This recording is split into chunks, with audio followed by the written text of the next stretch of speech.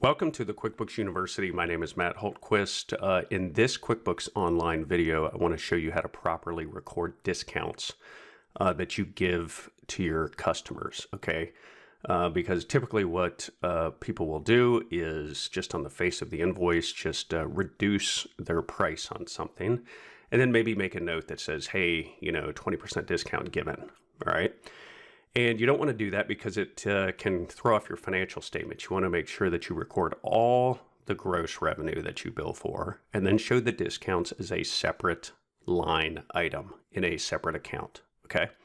So the first thing we're going to do, you're going to go up to the gear and you're going to go to your account and settings, all right? And if you go under the sales tab, okay, you're going to see, let's see, discount right here on.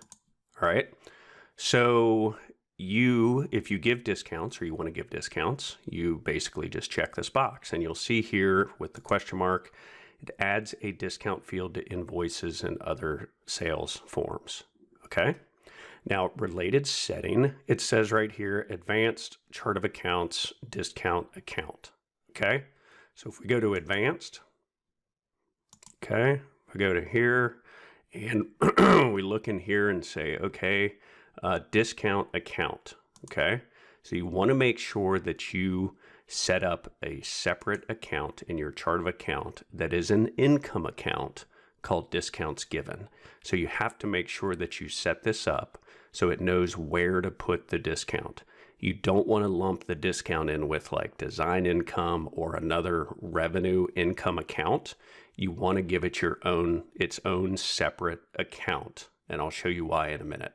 All right, so discounts given goes to that separate account. All right, so let's hit done.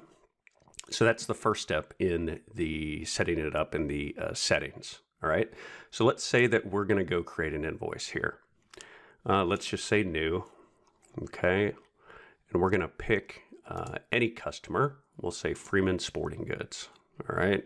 715, let's say product or service. Let's say that this was design. All right, quantity. Let's say that this was like 100 hours. Okay, so we got a pretty big invoice here, and we're like, you know what? We're going to give them a discount because they're doing a lot of work with us. They've been a repeat customer, whatever the case may be. Okay, so you'll see down here when you turn that on in accountant settings, you've got a discount percent. But you can also change it to a value. Okay, we're going to say percent. Let's say that it's 20%. So you'll see it automatically calculates $1,500 for a total of $6,000. All right. So the gross amount, $7,500, discount $1,500, net invoice $6,000.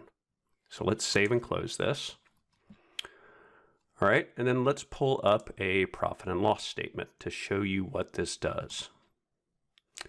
All right, so you will see discounts given, $1,989.50, okay? Now, let me show you first design income, $97.50. You're gonna see the amount come in, the gross full billed amount, $7,500, all right? And if we go over here to discounts given, you're gonna see that the $1,500 is recorded right here. Okay, so this is the proper way to show this on your profit and loss statement. You want to make sure that you show the full amount of revenue and then the discounts as a separate line item. This way you can track, okay, how much are we billing and how much in discounts are we giving? If you had this all lumped into one account right here under design income, you really would have no idea without having to dig into all the details and figuring it out by hand. And this is a way that will show you, okay, this is the total amount of discounts given. Maybe we're giving too many discounts. Maybe, who knows what the answer is. All right.